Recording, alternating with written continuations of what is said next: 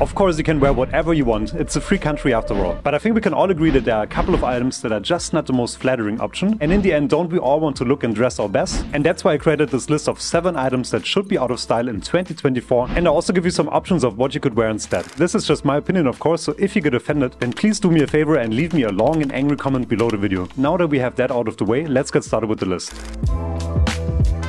The first item on the list are Henley shirts. It's this weird mix between a t-shirt and a polo shirt, and in my opinion it always looks a little bit off. I always have to think of Dexter when I see Henley shirts, and I have to admit that I feel like a little bit of a hypocrite here, because in the past I also bought a couple of Henley shirts, but I almost never wore them simply because, even though I was not very fashionable back then, I could already feel that something about them didn't really look right when I wore them. I know that most guys who go for Henley shirts, they try to go for this kind of rugged and masculine look, but this only works if you're in exceptional shape. But even if you're in really great shape, in my opinion it would still look better if you would wear a t-shirt or polo shirt. So in my opinion, it's one of those items that have to go in 2024.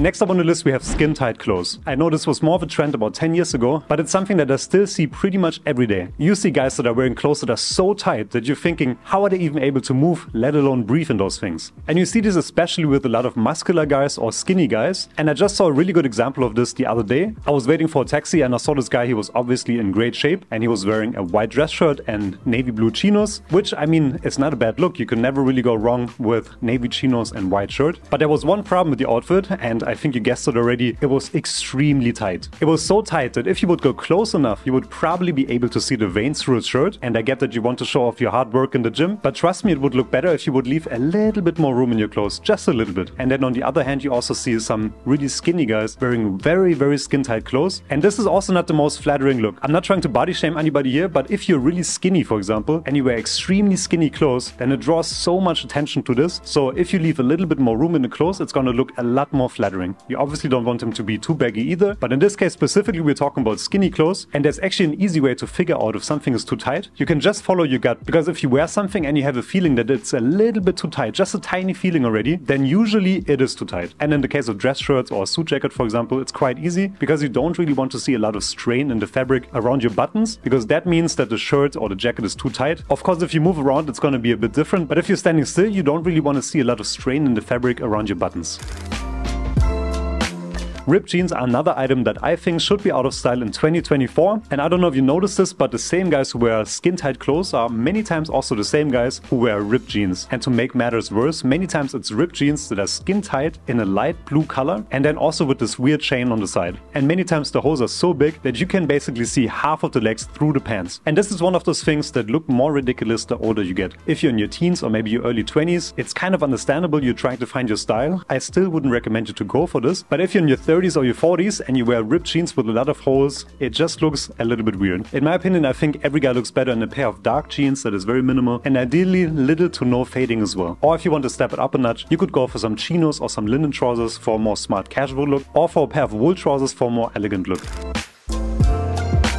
Number 4 on the list are square toe shoes. Why people are buying them and also why companies keep producing them is kind of a mystery to me. They are super clunky and they are the opposite of flattering. I think the problem is that many of us, including myself, when we grew up we didn't really have anybody to guide us into what looks good and what doesn't look good on us. And that's why many times if we go to a store and we're left to our own devices, then we end up picking something that doesn't really look good on us. So in my opinion, I think it would be a lot easier to dress well if the stores didn't have that many options available, and of course if the options would be better as well. You probably had the experience where you went to a Chinese restaurant and the menu had about 20 pages, hundreds of dishes, and it can be very overwhelming in picking what you want. And in this case it's also pretty much the same. You have hundreds of options of shoes, and then in those shoes you also have square toe shoes as well. And if you don't really know that they don't look that flattering, you might end up picking them. No shame in that as well. In the end, it would definitely be a lot easier to dress if there would be less ugly options available, and square toe shoes are one of those options. But for this there's a very easy fix. Just go for some curved toe shoes. They're going to look better on you 100% of the time. Guaranteed. Next up on the list we have super thin lapels, and this is something that I wish would stop in 2024 and beyond. And don't get me wrong, I'm not trying to be a style snob here and blame everybody who cannot afford a nice suit or a nice sports jacket, because in the end if you want to have a suit or a sports jacket with wide lapels, normally you have to invest at least $400 or $500, which is a lot of money. So don't take this as a snobbish attack. This is more of a plea from me to the manufacturers to please stop producing those in 2024 and beyond. And if you're a slimmer guy, then of course thinner lapels can also work quite well, but for the the average guy or for someone who's a little bit heavier built, wider lapels or even really wide lapels will pretty much always look better. This kind of relates to my previous point about square toe shoes. If companies would stop producing those and they would also offer some suits and some jackets with wider lapels, it would be a lot easier to dress nicer. But I don't think that this trend is going away anytime soon, because for the companies this is not just a fashion statement, but it's also a financial decision, because it might not seem like much, you just have this little bit of extra fabric, but if you multiply this by hundreds of thousands or even millions of units that they need to produce and sell per year, this really means a substantial amount of money to these companies. So that's why unfortunately I don't think it's really going away anytime soon. So if you can afford it, then go for some wider lapels, and if you can't, then don't stress about it. I'm not trying to attack anybody here. Just the fact that you want to wear a suit or a sport jacket more often, it already means that you're making an effort to dress up, and that effort alone should be applauded. So don't take this as a personal attack. This is just my plea to the manufacturers to please stop producing suits or sport jackets with very, very thin lapels. Number 6 on the list are really short suit pants, and this is more of a fashion statement of course, but I still would hope that it would stop in 2024. And this is something, again, that's kind of okay if you're in your 20s, but if you're in your 30s or beyond, then it starts to look a little bit strange. And the only reason I put this on the list is because it's such a common sight these days. If you go to any type of store nowadays, most of the pants that you're going to find are pretty short. Of course, how long you want your pants to be is up to you in the end, but in my opinion, I think it usually looks better either between a full break or no break. And no break is kind of when the pants are just touching your shoes, but they don't really rest on them. Anything shorter than that, and I think especially if you start seeing the entire ankle, I think it just doesn't look really right.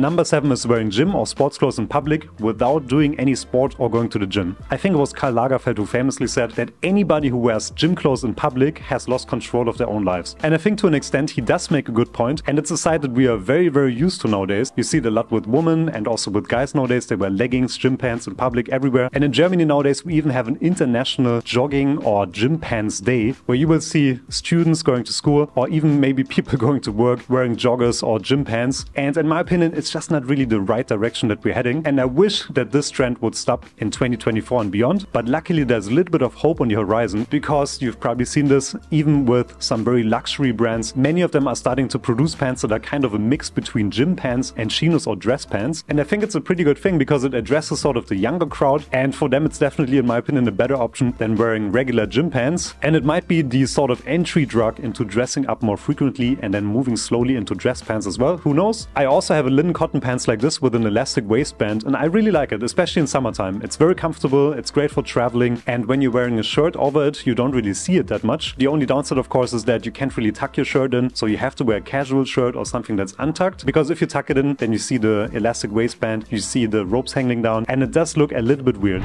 Those were the 7 items that I think should be out of style in 2024 and beyond. And if you agree with me or you think that I forgot anything, let me know in the comments below. And if you liked the video, please hit the like button, subscribe to the channel, and see you next time.